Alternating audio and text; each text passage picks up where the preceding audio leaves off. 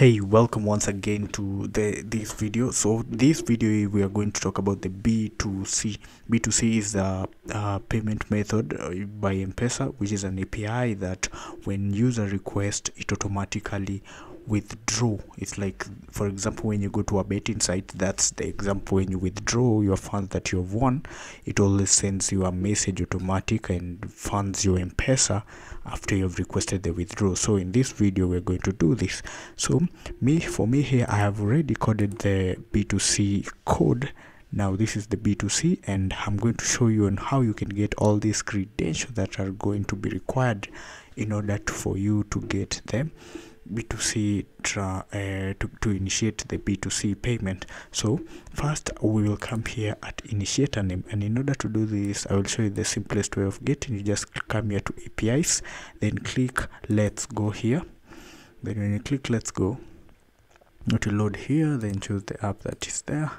Then you can see you've been provided here with test credential, or you can just come here at the bottom, then click here. So this is the initiator name that we are going to use, then replace it there. Then after that here, and click initiator password, then initiator password there. Then after this you come and what next do we require? You can take the business code that we're going to use. I'm going to do this. I'm going to cancel this, then pick this one. This one will work, this part A. Then here the part A is here, then paste it there. After that, go and get the phone number. In this case, this phone number is the number that it will send, the money to, or will be topped up automatically. Now come here and take this. This is the one that we are going to use. For example, let me pick it from here because it's simpler. Then just come here and paste it here. Then here we can enter the amount that we want. Then there is the security credential. So this security credential, I'm going to show you how you can generate it. For this video I will just generate, then demonstrate the B2C. Then I'm going to show you on how you can generate the security credential by itself using the code.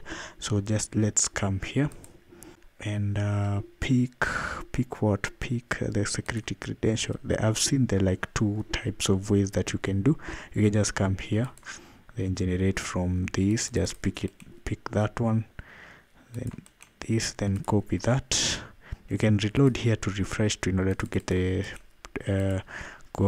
security credential, but me, I'll just take it there because I'm using it for demo. Then I will explain in another video on how you can generate it automatic. So just paste it there, then come here and get the command ID. So the command ID, you can decide if it is salary payment, business payment, or promotional. Mostly this is used for betting, then business if you want to pay business transactions, and this is for salary. So these are the only command ID that you can do. Even when you come here at the documentation, these are the only command ID that you can do. So for us, we will use salary payment here. We will use here salary payment there. So we can see we have already filled all the requirement, and then we will echo the response. So now let us come and reload and see if we will get this. We will get a success response. So let me see from this documentation. Let me see the success, how the success response should look like. So if we get it, it means that the B2C is working successful. So let me see as it loads here. So here's the B2C API. Let's see the response. So the result body, this is what will be sent. So the response body here, this. So if we get this response body, it means that it has worked successful. So let's come to our application here, then write B2C, then enter. Write B2C, then enter. You can see from there we have initiated the B2C the B2C transaction. You can see it's okay. Now when you apply it in production, it will automatically withdraw from the B2C pay bill, and then it will top up automatic to this. So for us here, this means that it's working successful. So when you replace it with B2C pay bill credentials here, your live one, it will withdraw automatic. But in order to for this B2C, there are important things that you should understand. That the initiator name, there is a way you can create it from M-Pesa portal for production, and for password you will set it for M-Pesa portal when you're going live. Then the security credential, this is not the recommended way, but this we are using it for